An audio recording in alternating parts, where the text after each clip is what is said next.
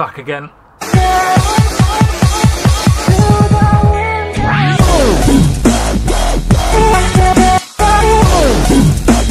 My name's Matt, welcome back to the shop, and today this is another quick video based on what Tim was doing.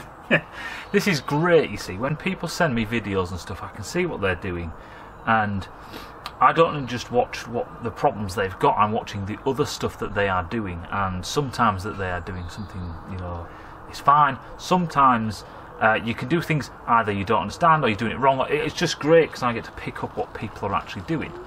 Right then, so the thing that Tim was doing is he was measuring, or one of the ways, if you've got one of these snazzy laser guns, is that you can investigate if one of your cylinders is misfiring or something like that by basically exhaust temperature.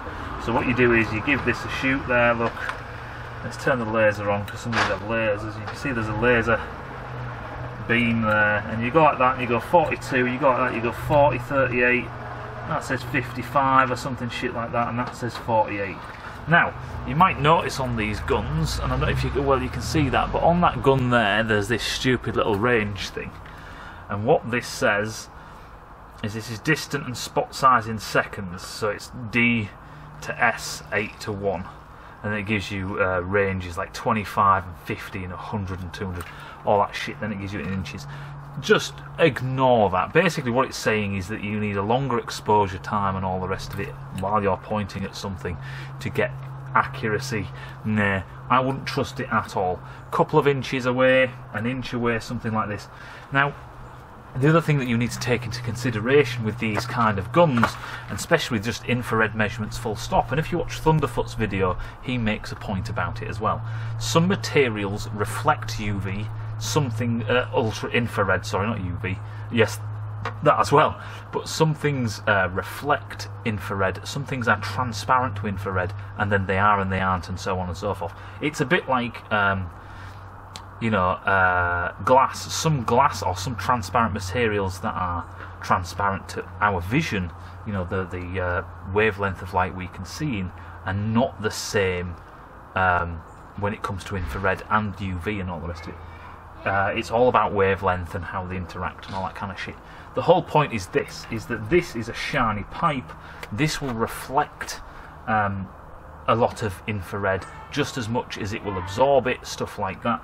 So the best way to do it is when you're going over here, it's a broad spectrum. If you look at these things, is that that laser light thing just annoys me. It's like, well, if I'm, you know, you're measuring that spot, you're not. That's bollocks.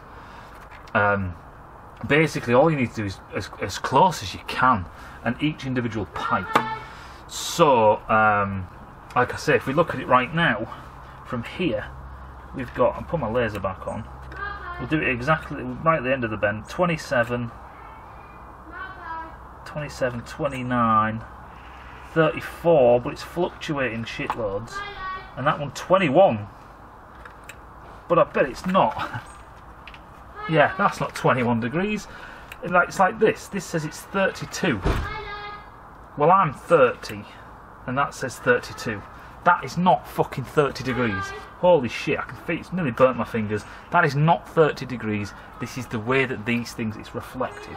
Now what can you do? You can put black tape on it. Nah, you'll never get the little gunk everywhere and all the rest of it. You want to aim for something that isn't as reflective. So if we look at the actual cylinder, put on the actual aluminium for the cylinder, that says 80. That's more like it. We'll try and bury it in there. That says 88. That says, I can't fucking see, that says 87, and that says 86. You see, that's more like it. This saying to you, you can hopefully you can see that. That says 32. Let's see if you can see that. That's right on the top of the header, without the light fucking washing it out. Bastard. There. Fucking bloody camera. There.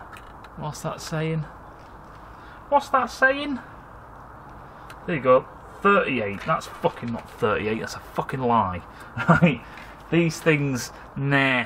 You know what I mean? They are what they are. And even the expensive fluke ones and all the rest of it, it depends how reflective that material is. and so on. It depends on the frequency of all this, that and the other. They are not good temperature measurements.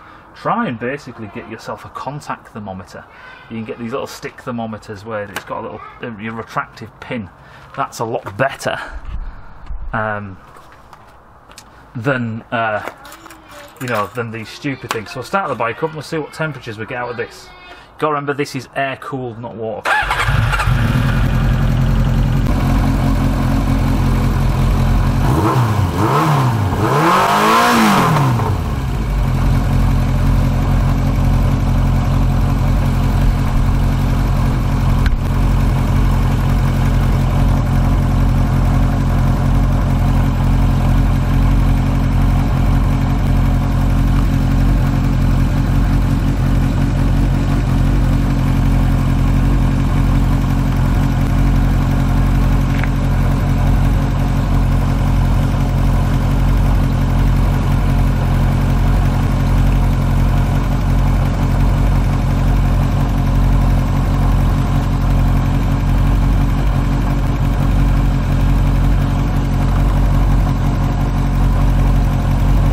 See where it's hard to get the sensor in.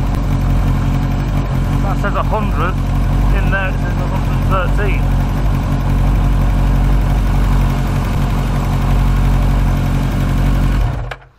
So you can see there's a lot of difference, and look how you see I'm melting the shit out of my bloody thing, but fuck it, what do I care.